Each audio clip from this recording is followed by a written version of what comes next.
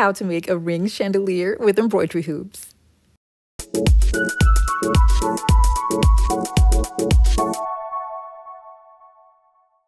Hey guys, Yoduvh Essentials here. For today's video, I'm going to be making a glam ring chandelier with embroidery hoops. I'll be using 3 different sizes for this project.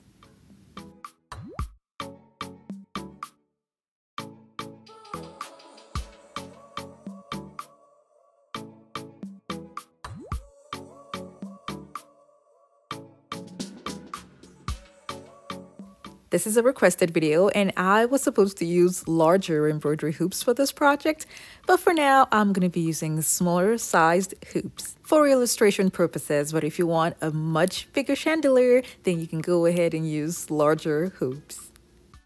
Now I'm going to go ahead and take this out and spray paint them silver. If you're new to my channel, it's so great to have you here. Now don't forget to click on the subscribe button and that notification bell so you don't miss out on any of my latest videos.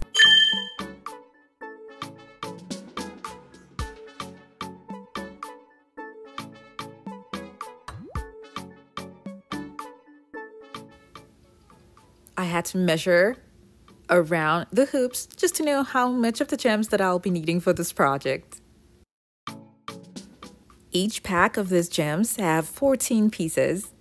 So for my measurements, I'm going to need 6 packs of these gems. And 6 packs is going to cover all 3 rings for the chandelier that I'm about to make. The link for this is going to be down in the description box below. And remember, when you go to the link, you have to pick the color of your choice.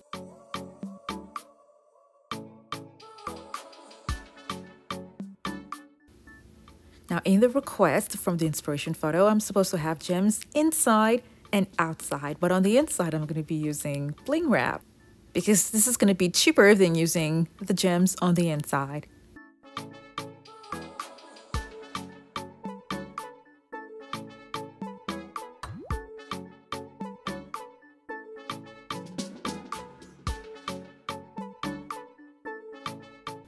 Now that I have that done, I'm going to go ahead and glue on the gems on the outside.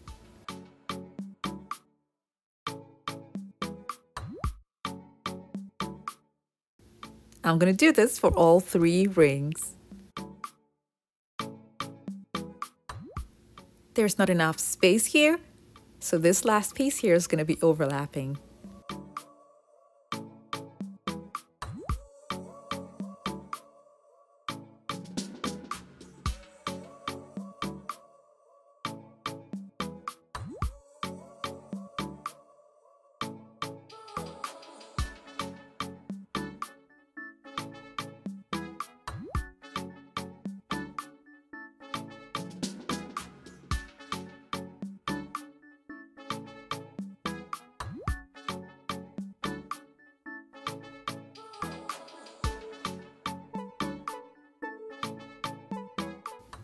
Just like the second ring, the space here is not enough for the last piece, so it's also going to be overlapping.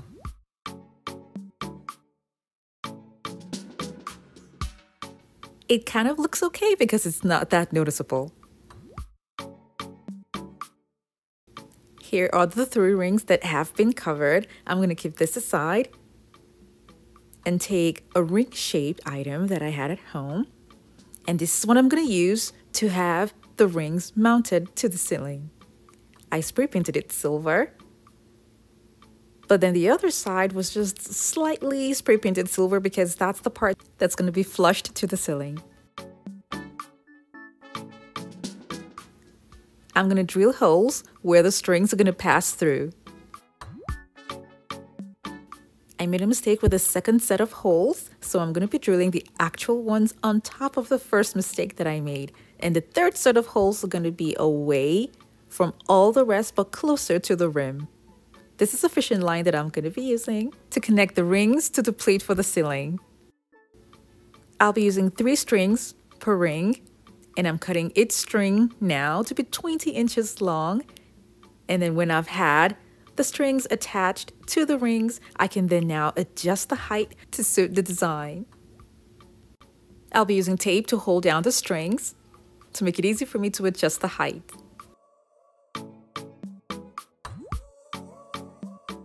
I'm passing the strings at the openings that I have in between the gems.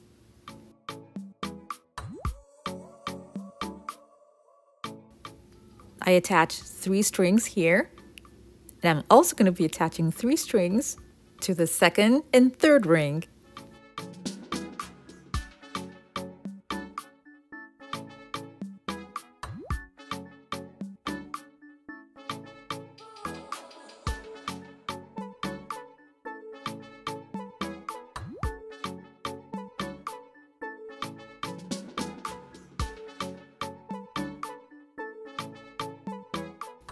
I'll be starting with the smaller rings, and the smaller rings are going to be inserted through the first set of holes that I made.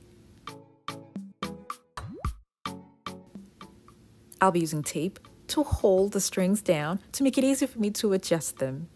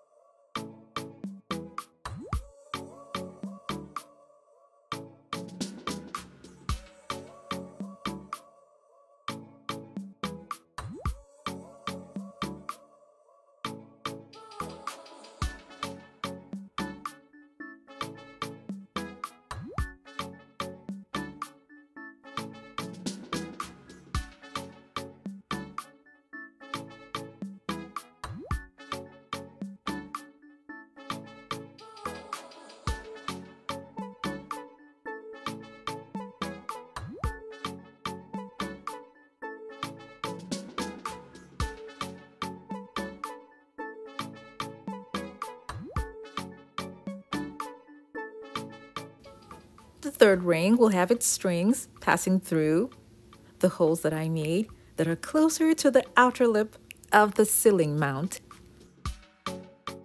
I made the distance between each ring to be about 4 inches.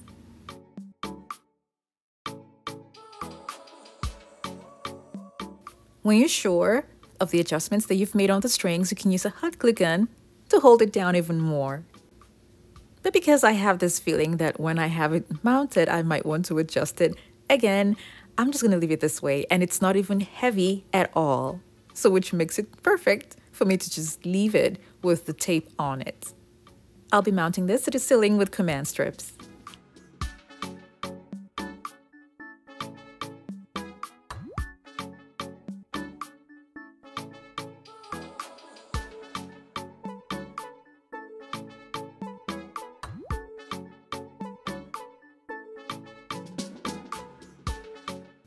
My chandelier is not that large, so I'm going to have it installed right here.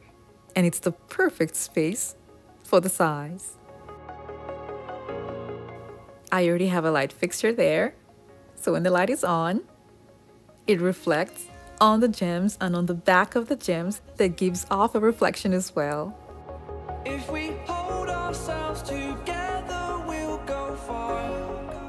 This size is okay for the space where I have it. Now, if you're going to put it in a much wider space, you're going to have to get much larger embroidery hoops. And more hoops that's going to look like more rings to make it much more interesting.